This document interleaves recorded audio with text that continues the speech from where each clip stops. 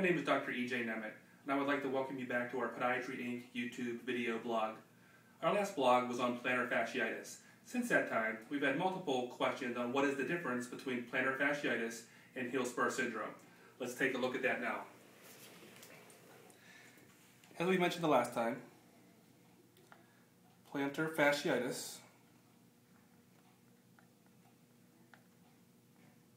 is a large ligament on the bottom of the foot. And plantar means the bottom surface of the foot. Fascia is Latin for ligament, and itis means inflammation. If we draw the bones of the side of the foot,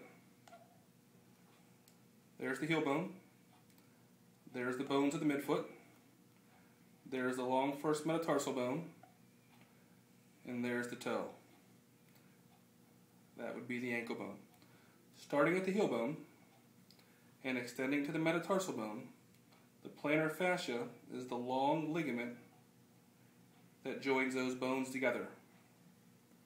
Conceptually, you can think of the plantar fascia as being superglued to the heel bone.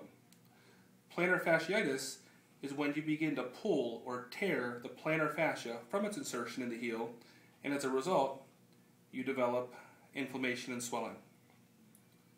Next, we have a condition called heel spur syndrome.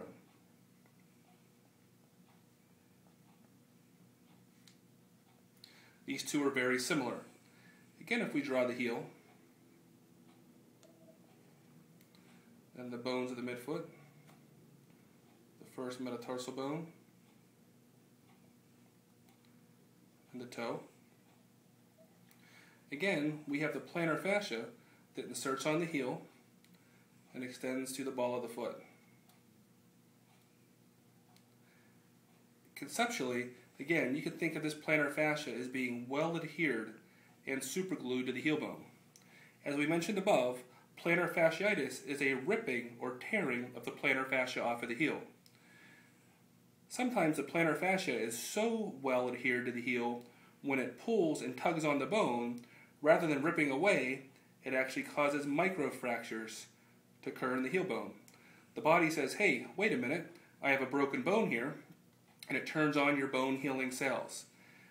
The bone starts to produce new bone, but because the plantar fascia is so tight and pulling in this direction, as it pulls and as the new bone forms, a heel spur forms along the plantar fascia. A heel spur is not something that sits down on the bottom of the foot and jabs you with each step that you take, though our patients feel that's how it feels sometimes. So again, a heel spur is parallel to the ground. It does not jab you when you take a step. It is more just a bone growth as a result of the trauma caused from the plantar fascia pulling on the heel and a tight plantar fascia pulling that bone away from the heel as the bone tries to make new bone. So that is the difference between plantar fasciitis and heel spur syndrome. I hope that helped. We'll have more video blogs in the near future. Thank you.